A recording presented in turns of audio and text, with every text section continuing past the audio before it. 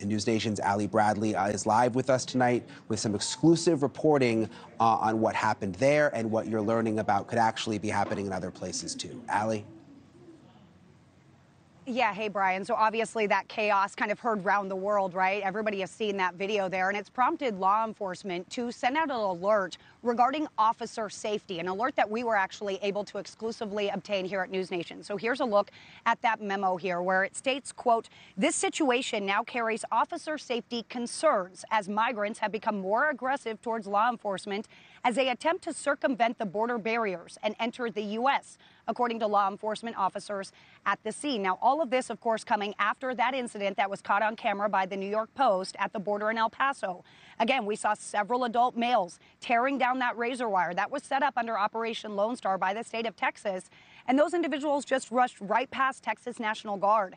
Now, they proceeded towards a section of the border wall, but they were obstructed from progressing any further.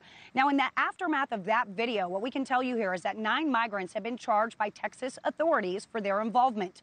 Charges include inciting a riot and assault on Guard members. One man, who is a Honduran national, he's actually facing a third-degree felony for assaulting a public servant.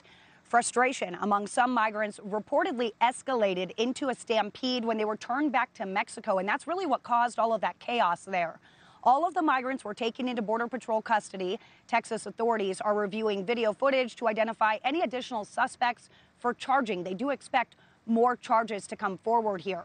Now, we know that hundreds of Texas National Guard soldiers have just been deployed under Governor Greg Abbott. They've been specially trained for border operations. They were deployed to El Paso after this chaos unfolded.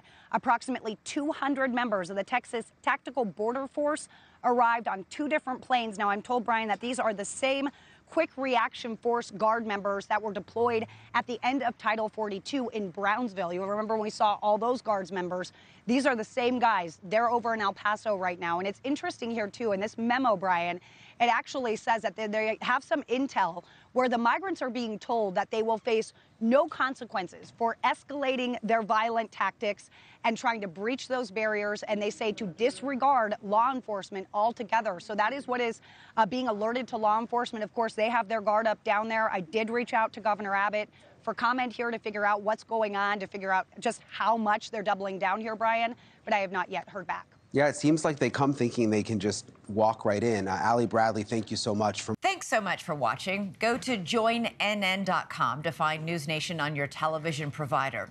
And don't forget to click the red subscribe button below to get more of NewsNation's fact-driven, unbiased coverage.